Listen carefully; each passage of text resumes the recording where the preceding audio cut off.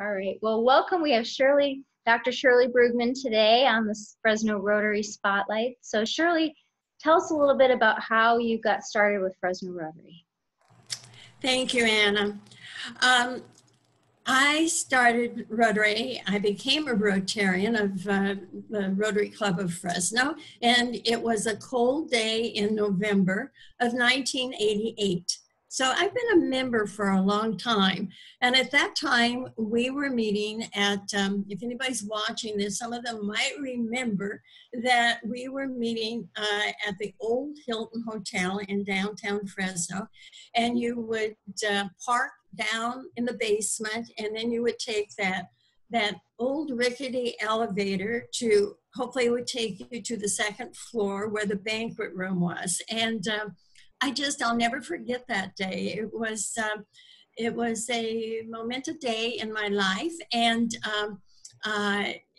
my sponsor was Skip Kirshner, and Skip Kirshner at that time was the regional manager of PG&E.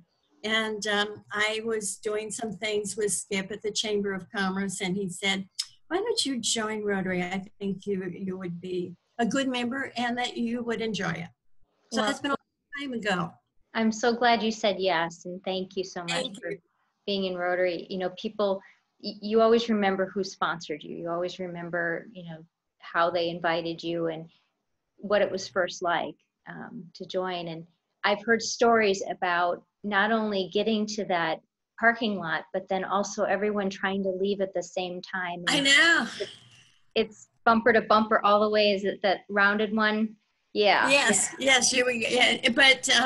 But it was part of the fun of it, and part of what we'll always remember. So. Well, and you've gone on with committees, and you've served on their board, and then you were serving as a president of the Rotary Club of Fresno, and I was lucky enough to work with you for a year. And I think people don't know that you start preparing in advance with a large club years before and the year prior, and then all of a sudden here's July 1, and you've got your team ready, and then there goes the year so fast.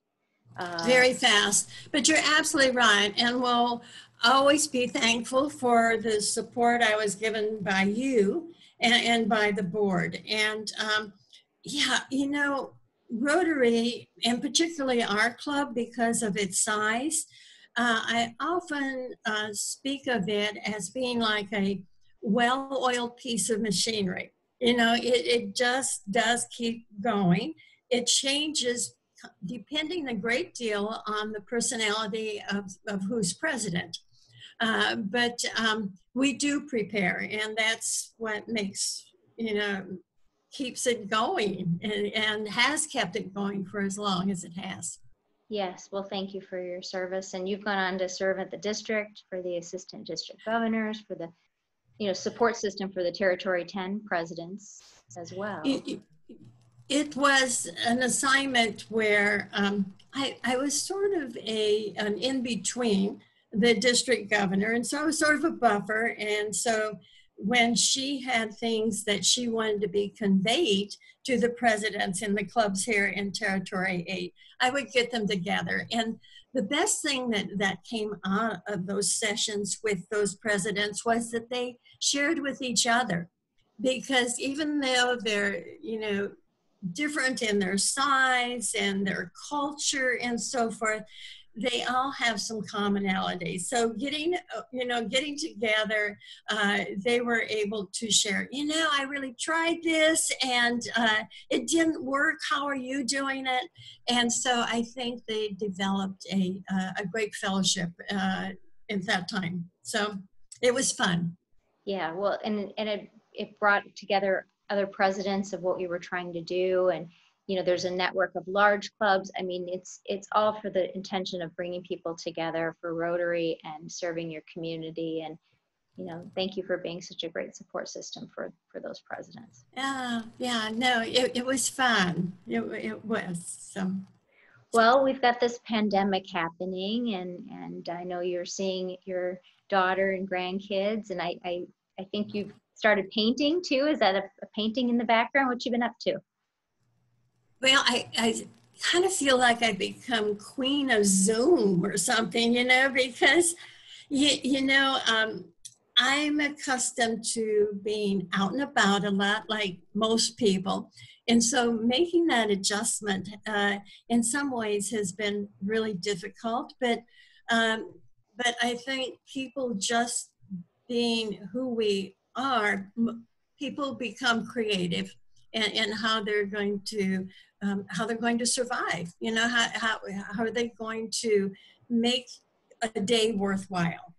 And so I do Zooming. I'm still, in fact, when I finish talking with you in a few minutes, I'll be Zooming with my town hall board, which I stay with. And I have a book club, and we do our book club discussions that way. And that little painting that you alluded to, it's been about 2 years ago, and I thought, I'm a proponent of lifelong learning. And so I thought, so I took this class, and but I had not done very much with it. And so when the virus hit, I went out in the garage and I brought in the container. I'm not sure what it's supposed to be called, that had some brushes in it and some paints and so forth. And so I've sort of taken it back up. And an interesting thing about painting is that I can sit and the time goes so fast. And I'll look at the clock and I'll think, oh my gosh, 2 hours has gone by. And so it's, I'll listen to music or maybe talk radio. And it gives you a time to reflect on the past and also, be thinking about what the future might hold. Yeah. So we're all struggling through it, Yeah. Well, what I'm finding is that while I got to see more people, I've also, what a great opportunity to have some of these one-on-ones with yourself and the different phone calls and reaching out with emails.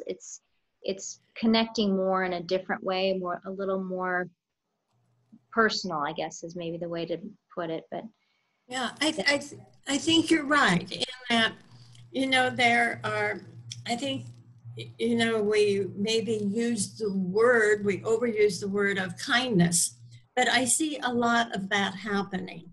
And, if I haven't talked to my neighbor, I want to call her and see, how's she doing, or I have to go to Vaughn's. Is there anything I can bring her back? That type of thing.